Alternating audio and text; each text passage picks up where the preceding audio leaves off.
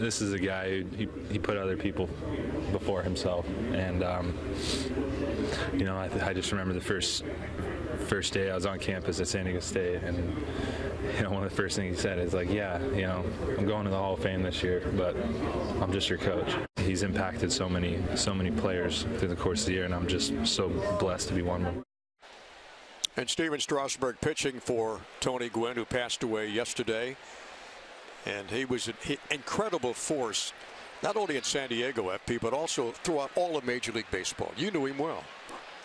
Well, first of all, that was well said by Steven Strasburg. That's not easy to stand up and talk about your old coach like that in front of the media, so well done, Steven. And second of all, yesterday was a rough day for everybody.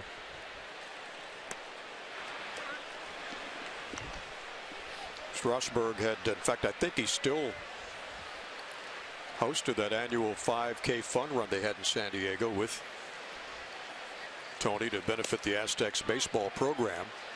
Well, it's rough when you lose a member of your fraternity, especially one like Tony that was the best hitter I ever saw on a baseball field and treated me unbelievably throughout my career. So yeah, it was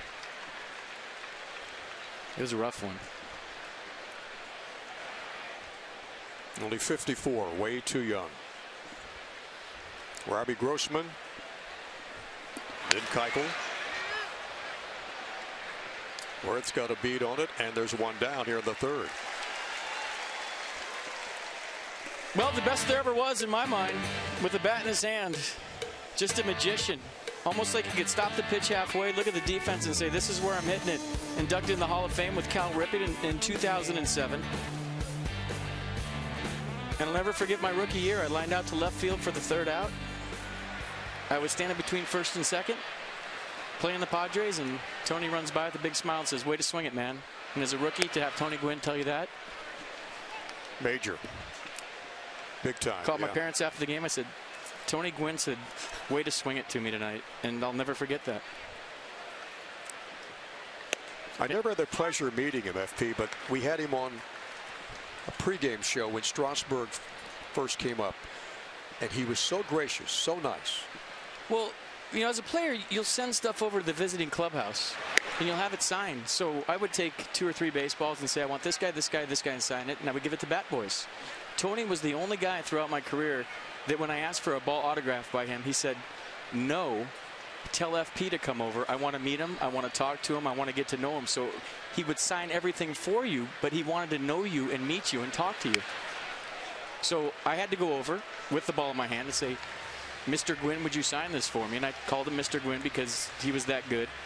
And he said, hey, man, how's it going for you? Great swinging, God. You're doing great. Keep it up.